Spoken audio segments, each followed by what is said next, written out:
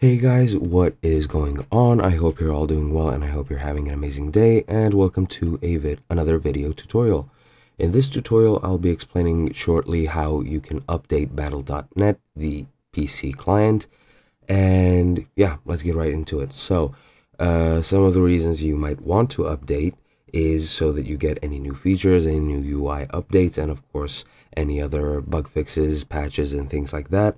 And these are all client side, so if your client is not working or if you're experiencing any glitches, the first thing you should try is, of course, first turning it off and on again. If that doesn't work, then you want to try and restart the client, which should fix any problems that you have. Now, if you actually want to update it, it should just show in option or a client updating option when you actually launch the client. So updates are pretty much automatic. However, you do need to confirm that you want to install an update.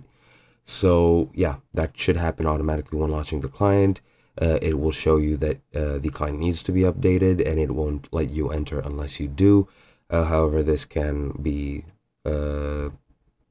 you can go around it by just turning it off and on again, and it won't show you the prompt to update. However, that should happen whenever if a new update releases and you go into the client, you should get an option to update.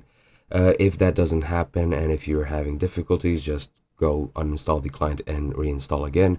You won't need to reinstall your games. Just make sure that all your game files are set up properly in the client, that all the root folders are set up to where the games actually are, and you should have no difficulties. That is pretty much it. I hope you found this helpful, and I hope you enjoyed, and I'll see you guys in another video.